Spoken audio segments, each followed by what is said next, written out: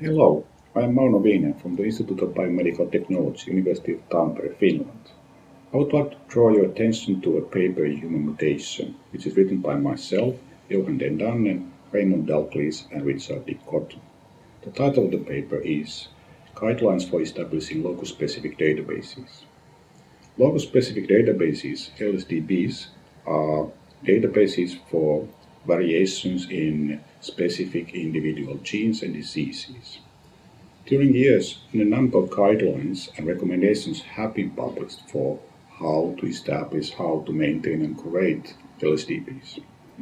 We have brought these guidelines together, we have revised and updated them, and if you are interested in LSDB maintenance, the very first step is to find out whether there's a need for a new database. If the need exists, then a number of additional items have to be decided and taken care of. These include, for example, ethical issues, the selection of a database management system, decisions about the contents of the database, and then data collection. Once the data collection is started, it's important to organize the data in the database in a systematic way. There, things like data models and ontologies should be used and taken care of.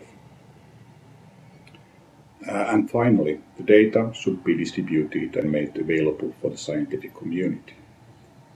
Another paper written by Selly et al. Will appear about the curation of databases. Both these papers will be used as a basis for guideline recommendation by Human Variation Project. The paper is intended for anybody interested in databases, LSDBs, how to create databases, how to collect information about variations, and what kind of information is in LSDBs, as well as about the bioinformatics in variation field. I hope you find the paper interesting.